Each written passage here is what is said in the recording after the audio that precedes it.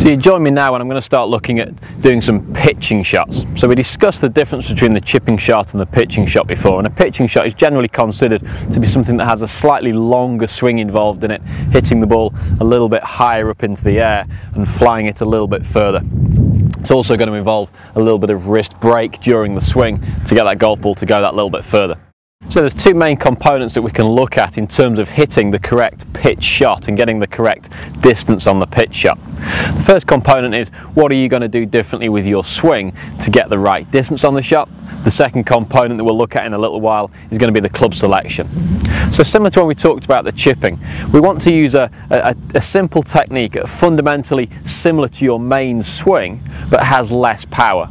So when we were chipping, we talked about reducing power, narrowing the stance, gripping down, positioning body weight into the left side, all reduces power. Now we can do a very similar job here with the pitching shot, doing the same things, but maybe reducing power on a sliding scale this time. So if you can imagine that a very wide stance is going to hit a certain club full distance, so you might measure your sand wedge and your sand wedge might go 80 yards with a full width of stance. As you bring your feet in narrower and narrower, you will reduce the distance that you hit the golf ball, coming all the way in to, like we talked about before, standing and waiting for a bus narrow. Any narrower than this, you'll start to become off balance. So just comfortably waiting for a bus would be the narrowest stance. Going back out to shoulder width would be the widest stance that we would like you to take. From there, we could also look at using the grip as a sliding power scale. So taking the club right at the top end like you would do for a full shot gives you full distance. Slide your hands down towards the bottom end until your bottom hand is reaching onto the metal part of the golf club, and that again is a sliding power scale, reducing power.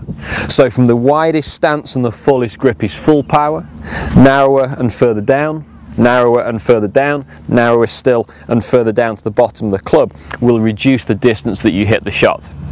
Now I can't definitely tell you exactly how much that reduces power or how much this reduces power.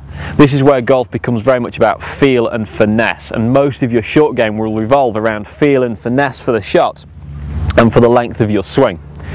Now the length of the swing is also a huge contributor to, again, the length of the shot and the feel and finesse of the shot.